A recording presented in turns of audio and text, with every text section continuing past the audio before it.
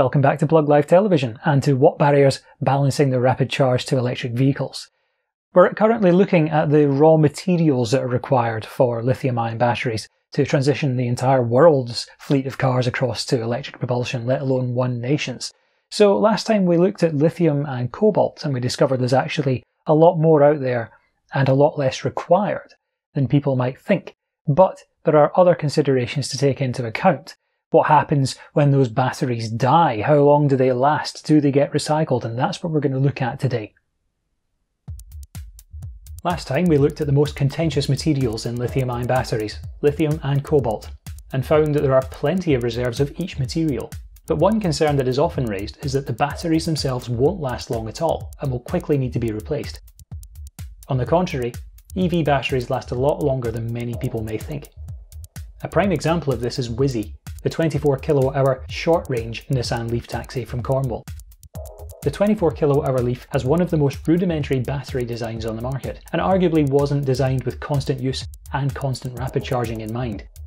Despite this, by the time that Wizzy had clocked up 100,000 miles, it was still showing all 12 of its state-of-the-health bars on the dashboard, which means that the battery was in excellent condition, despite a pretty gruelling daily routine.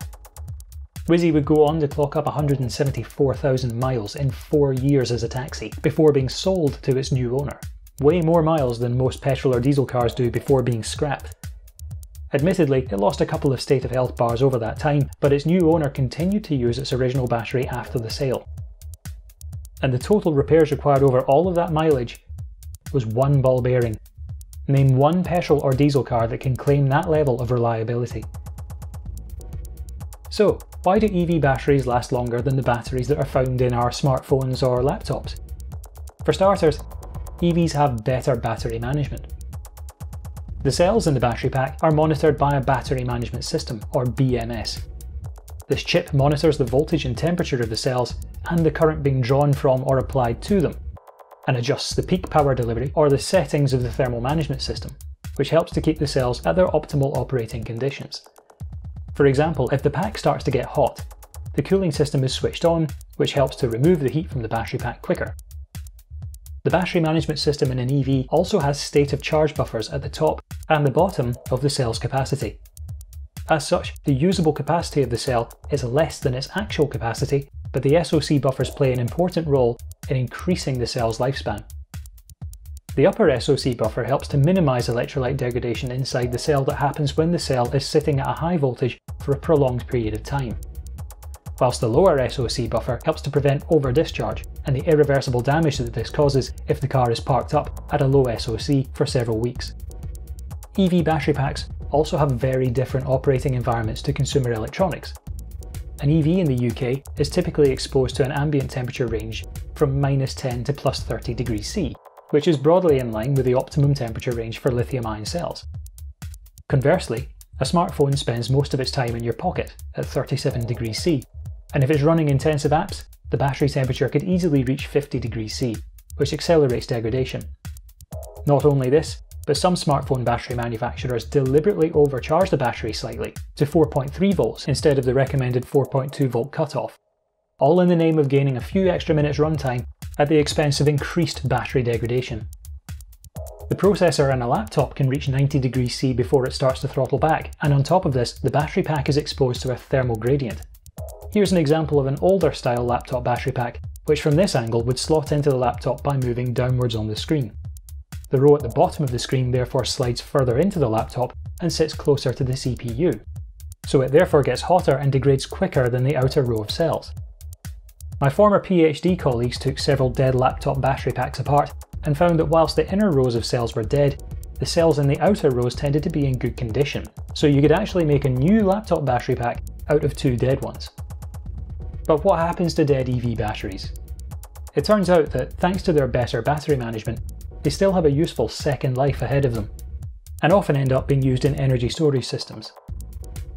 An electric vehicle's battery pack is made up of several modules in series. Inside these modules are cells that contain the chemical components that store and deliver energy. An EV battery is defined as dead when it still has 70 to 80% of its original capacity left, which is plenty for energy storage applications. Additionally, grid storage involves much lower and more consistent loads than the harsh and dynamic drive cycles encountered in an EV, so the cells have a much easier second life.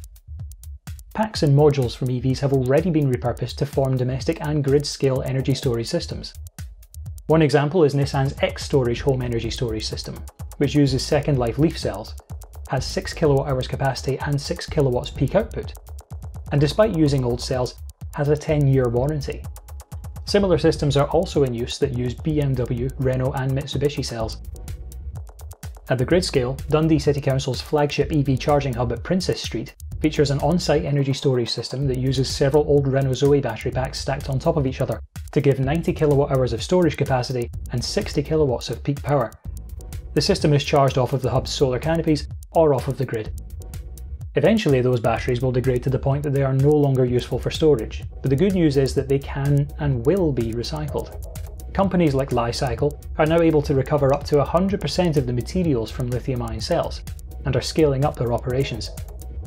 Lithium-ion battery recycling consultants, Circular Energy Storage, currently have 93 lithium-ion recycling firms in their database, including established firms and startups. Should all of those firms succeed in their ambitions, the global capacity to recycle lithium-ion cells will exceed the supply of end-of-life batteries by 2030. Additionally, the Faraday Institution in the UK has invested millions of pounds in the ReLib project, which has brought together some of the best research groups and industry experts to further improve the lithium-ion battery recycling process. Far from being a burden, lithium-ion battery recycling can be a huge economic and industrial opportunity for a nation, especially if that nation has little in the way of raw material reserves of its own. The creation of a closed-loop supply chain, provided by battery recycling, safeguards against geopolitical factors and volatile market prices. It also supplies the nation's battery manufacturers with raw materials and creates a new revenue-generating industry in the form of importing end-of-life batteries from elsewhere. As an example, let's say that the UK set up a battery recycling plant, a battery manufacturing plant, and a new EV production line. End-of-life batteries from EVs and grid storage applications could be imported, potentially charging a recycling fee to do so. Those end-of-life batteries would then be recycled, and the raw materials supplied to the battery factory, which would turn them into new batteries, which generates more revenue. Some of those batteries could be exported at this stage, which again provides another revenue stream. The rest of the batteries would be sent to the EV production line, where they would be installed in new EVs, which could then be sold within the UK or exported. Either way, this would bring in further revenue for the nation's economy. It's clear that whichever nation or nations leads the way in creating a closed-loop battery supply chain stand to gain significantly from the economic benefits that it brings. Given the lucrative nature of this closed-loop supply chain, which country wouldn't want to recycle lithium-ion batteries?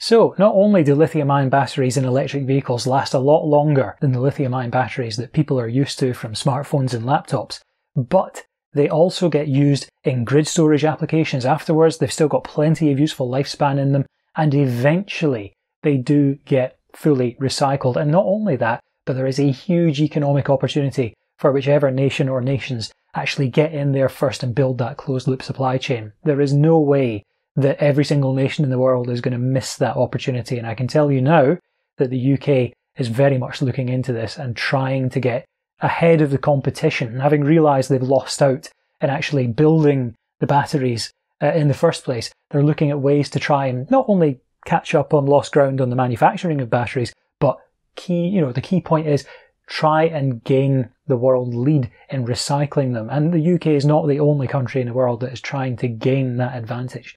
So there's going to be a very exciting decade's worth of activity, I reckon, to build up all of this recycling infrastructure, but it's looking very promising at the moment.